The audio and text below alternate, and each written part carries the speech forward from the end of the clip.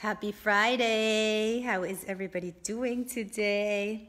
So, today was my hair.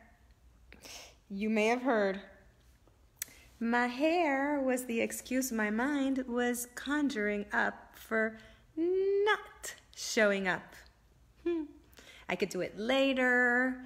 It's not the right time. Maybe I can wash my hair. I'll do it tomorrow. Or truth is, there's always a good excuse, isn't there?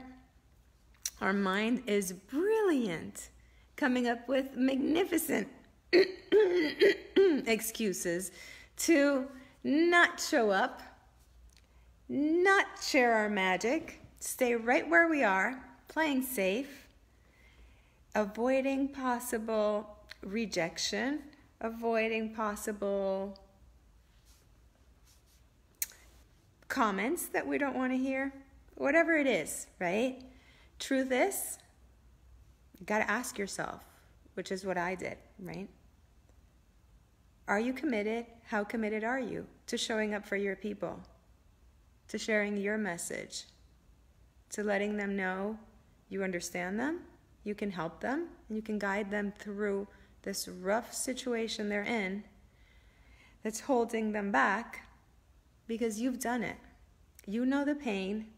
You've turned it into your passion and your purpose.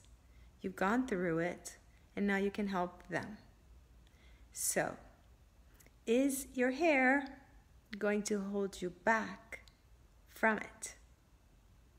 And I looked myself in the mirror and said, hell no. So what did I do? I tied it up in the most ridiculous way possible.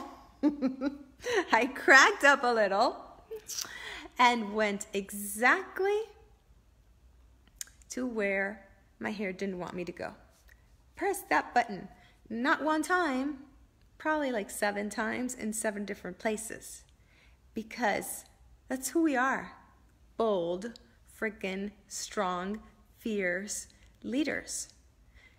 Guiding our people through situations that we have gone through, that we understand. Tough as heck situations that we've been through. Big challenges, but you've come out of them. You know how strong you are, you know how fierce you are, and you know how committed you are for your people. Because that's the thing. And yesterday when I was working with a client, prepping for a summit, it was exactly the same situation. I asked, who are you speaking to? And she said, there's going to be all sorts of people and they're in all these different situations, and I get confused when I try to figure out who I'm speaking to. Well, that's the thing. Who are you speaking to? No, you're not speaking to all those people. It doesn't really matter what all those people think. You're speaking to your people. You're speaking to the ones that can hear you. You're speaking to the ones that are connecting with you. That particular person is the person that you're visualizing when you're pushing that go live button.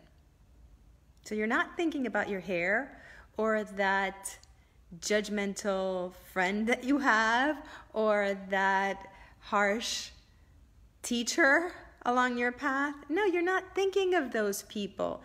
Those are not the people we're speaking to. You're speaking to the ones that can hear you, that are ready to hear you, that are in the tough situation and love the inspiration that you're sharing. That story you're sharing, that anecdote you're sharing, is planting a seed for them of hope that they have not been able to tap into on their own.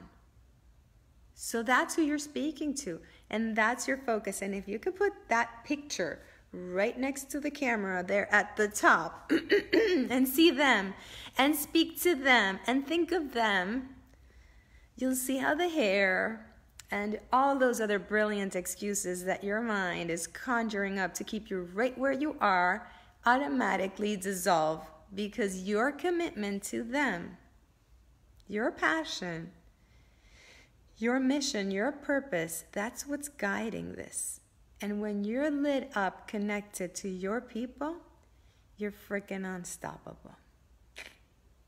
That's who you are. Namaste.